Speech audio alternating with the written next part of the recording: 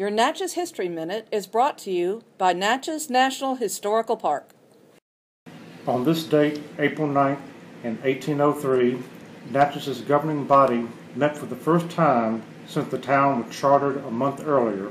The Common Council consisted of 15 appointed and elected officials, including the mayor, alderman, city clerk, and others. Mostly middle-class citizens affiliated with Thomas Jefferson's Republican Party, the council in 1805 had to fend off a group of wealthy Natchez planters and merchants who petitioned for the destruction of the city charter. They complained the rich elite had to pay too much city taxes.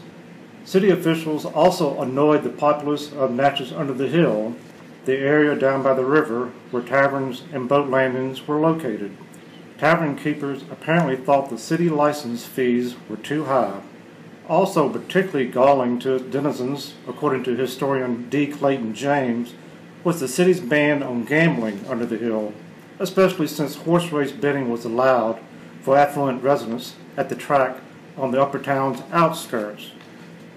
Revenues for building and running the city in its early years came from a variety of sources, such as public lotteries and taxes on land, carriages, boats, and slaves. By 1812, Natchez had built a city hall, jail, firehouse, and other facilities on the public square 2 blocks east of the river bluff. 3 Natchez leaders in the early 1800s went on to higher office. Samuel Brooks, the city's first mayor, became Mississippi's first state treasurer.